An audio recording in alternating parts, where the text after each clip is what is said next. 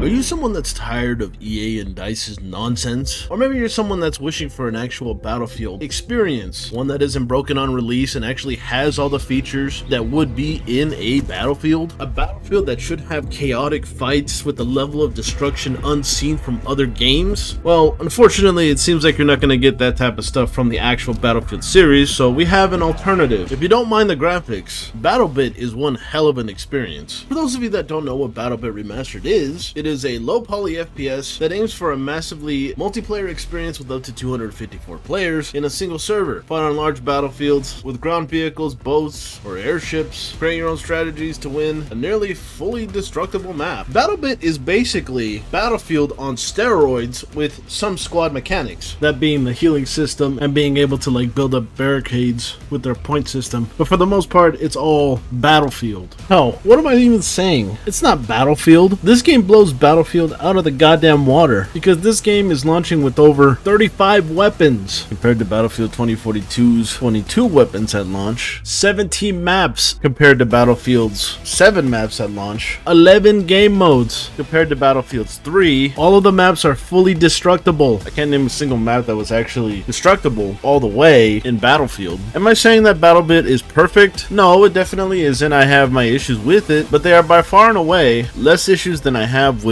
Battlefield 2042. I'm gonna name those issues with Battebit right here, right now. Yes, I wish that the game was a modern looking game, but unfortunately, if it was, they wouldn't be able to accomplish a lot of the stuff that they're doing right here, right now. This developer team sacrificed graphics for gameplay, gunplay, and a lot of content. It is insane to me that this tiny studio has accomplished what a AAA studio with a ridiculous amount of money has not. I mean, we all know the reasons, to be frank, but to see it in action, it's just mind-blowing. And that's why I keep saying, if you just get past the graphics, you'll have an amazing experience. This is the most Battlefield type game I have played in a hot minute. The only thing that I think that it's really missing is just badass music to the level of Battlefield. But yeah, another problem that I do have with this game is I do feel like this game can be a bit chaotic, but the thing that I do like about this is that the developers thought about that and they made it so that the game could go down to like 64 versus 64 or 32 versus 32, which is what the Battlefield developers initially intended. Because if you go too much, it becomes too chaotic and the map just becomes like a stalemate, kind of like how PlanetSide is. And that is how Battlebit can be when you have 254 players on the map. It definitely becomes like a stalemate, but there are definitely different modes that you can activate so that you don't have to do the 90 versus 90. I really like how this game has done what Battlefield just hasn't, you know? They've added more content over the existing content, and they've given us basically all the stuff that we want and then some with the squad mechanics. Now there is another complaint. Unfortunately, they don't seem to have jets at the moment, but I assume they're gonna have some more in because they already have helicopters. It was a bit of a process for them to get that in, but they got it in. Some vehicles do feel a bit wonky, the tanks and jeeps especially, but you know, they're working on it, and for the most part they work.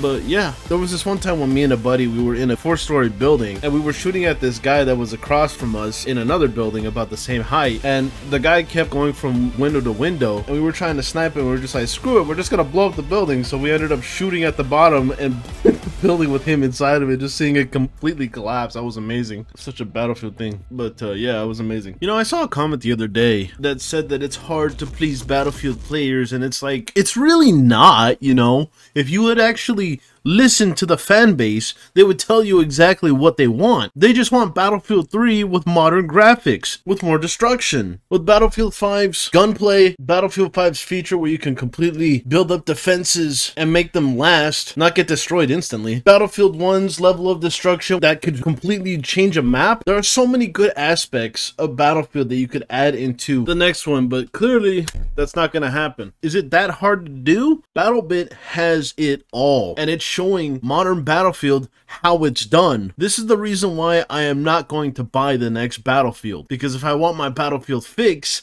I will go to this game, not the next Battlefield, because clearly the Battlefield developers don't want the Battlefield that we want. They want to bring back Battlefield in an entirely new way, even though we don't want Battlefield in an entirely new way. We want it just the way that Battlebit is doing it. I know this is going into rant territory, but it's just something that needs to be said. I am a huge Battlefield fan, and to see it go in a, a different direction than where it was,